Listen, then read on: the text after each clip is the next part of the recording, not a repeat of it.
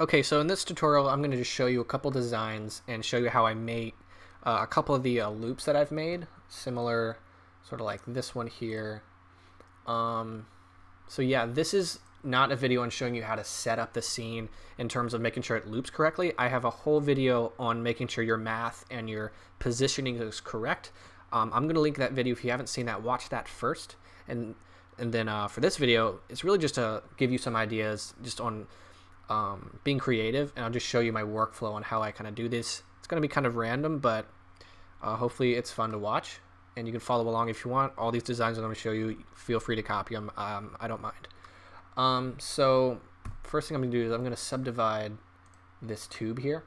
So a couple times. The problem with these is they have more vertices this way than they have this way. So you can see like 1, 2, and I'm gonna try to put a displace on it. So I'm gonna put a loop cut here, here, here, here, just right in between all these. Just putting loop cuts right in, and now it should subdivide pretty well now. So now it's subdivided really well. Actually, I'm going to leave it like that. And then we're going to put a displace on it. Right here. We're going to put a clouds texture on it. Bring down the depth. That's too much. I'm going to bring it up a little bit until it's really wide. Right about there. Still, I'm seeing too much, so I'm going to just put some more loop cuts in there. How I like it, because you can still see sort of the rings. Alright, and I'm going to put smooth shading on it now. It's perfect. I'm going to put a subdivision surface on it just to add more smoothness. Alright, perfect. And I'm just going to bring down that detail and put the render on 1. Okay, so I'm going to show you how I did this loop right here. So I'm going to show you how I did this one. It's really, really simple. Nothing too complicated. I think that's about 3 lights. So the first issue with having loops with a tube like with a displace modifier on it is when you add your array modifier, you'll see the problem in just a second. I always forget which one it's supposed to be. All right, 1. You can see it doesn't connect correctly. You can see there's this gap. So we need to use the mirror modifier so it sort of flips it around, and so whenever you put the array, they merge into each other perfectly. So we're going to kill the array modifier, and we need to add the mirror. The problem is this right here, it should be on the y-axis, but still they intersect. So we need an object to tell it to go this way, so we're going to add a plane axis.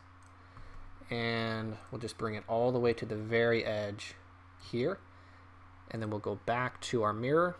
Under mirror object, pick the empty, and then now it works perfectly. It goes right in, and you can't see a seam, which means we also need to double this the scale of how far our camera goes. So we're going to add an array on this one, give it -1, and then 0 that one out so that we can see where to put our camera. Put my frames at 120 real quick. And yeah, you can just run your camera straight through it. And when we add our array back on it, it works perfectly. So put 1 on here, 0 that out, and we could just do it infinitely. You can kind of see a seam, but that's just the viewport. You won't see that in the actual rendering. So now for how I did sort of these colors, I put a principled shader on our tube here.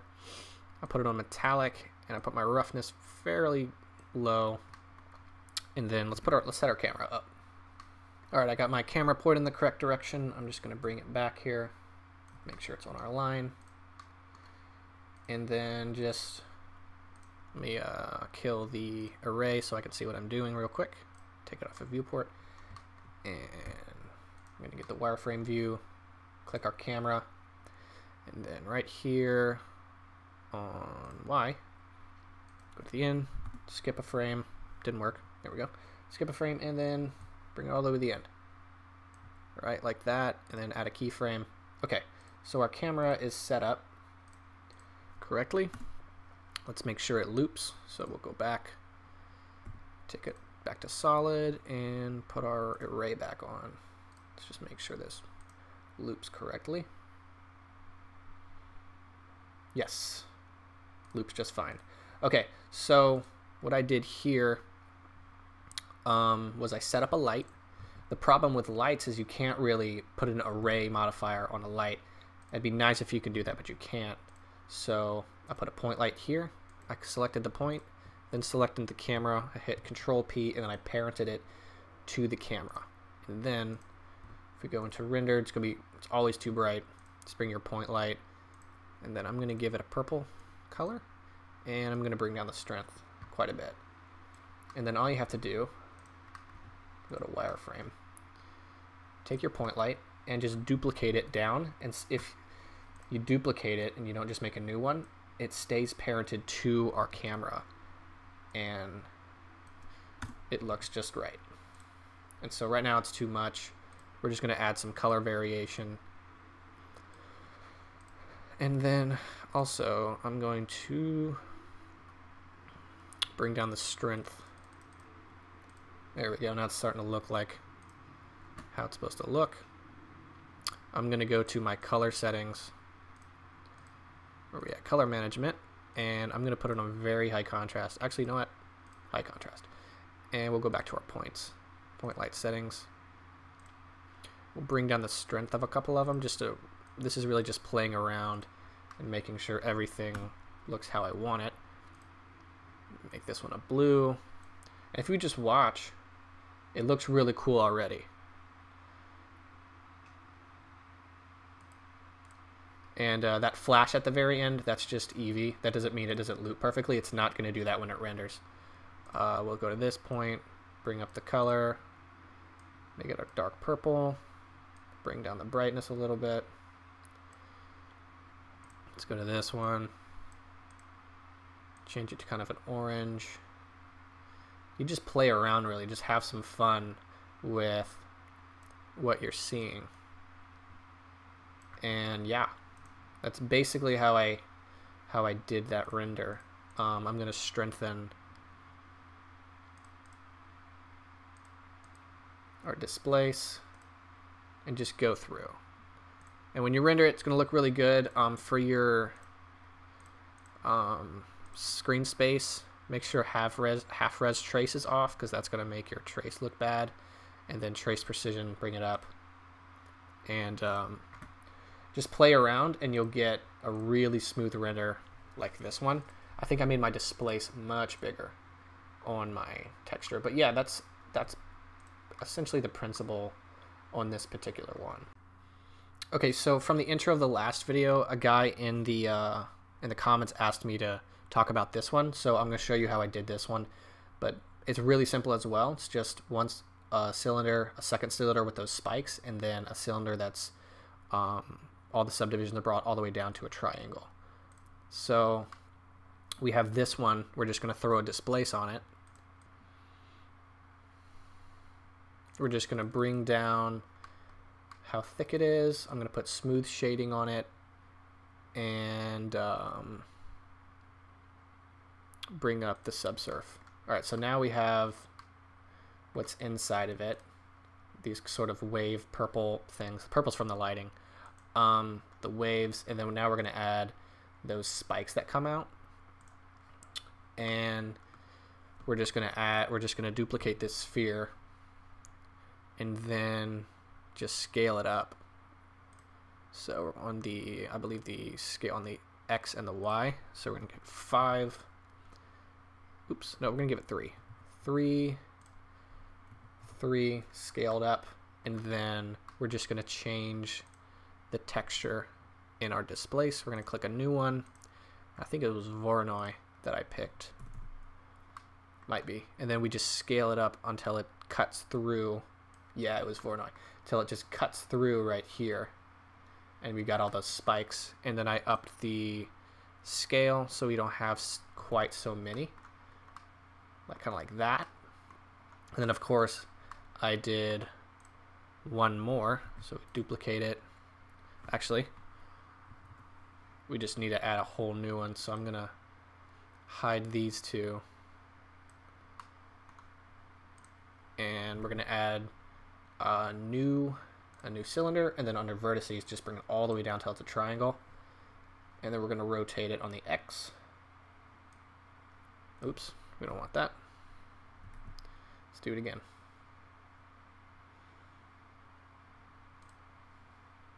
Alright, so RX 90, and just scale it up.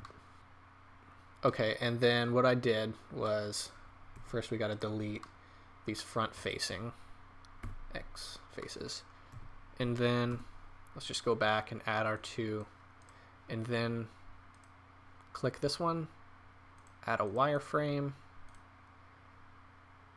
right about there, and then also I believe I added a loop cut to the middle so we can have another triangle right there. So right there in the middle, perfect. Yeah, I added a loop cut so we can have two that we're going through, and then one more wireframe right here, because you can see I have the emission on the second wireframe, and so you would just put replace original, and then on the material offset you would put two materials. So we'll have this one, and then we'll have a emission, give that a strength of whatever, and it can just be really high. Actually, I put it on 50, and then I made it blue. And then in the settings, give it a material offset of 2, and then we'll just check the render, and now we have it on the outside there. And that's basically it. I added some lights in there that I parented to the camera, just like in the last demonstration. And pretty simple. You just kind of put the array modifiers like you normally do and just run it through. And this one was about 90 or 30 frames. It was really quick. So yeah, that one, fairly simple. It's really simple stuff. You just sort of play with and make just the craziest ideas you can, and just add, just add your array modifiers. That's basically it for that one. I'm not going to go through how I did how I did this one. It's really just going in and insetting faces. I put down some of the vertices on this one, and then I just sort of insetted the faces, and then I added my emission and my textures and things like that. Again, you can go back to the other tutorial I did that. You can make sure that these textures, like in the gloss and these you can see on the floor, that those loop perfectly. And that's basically it. I hope this sort of gives you some ideas on some loops you can do. They're really fun, and you can just sit down and just do any of them. Yeah.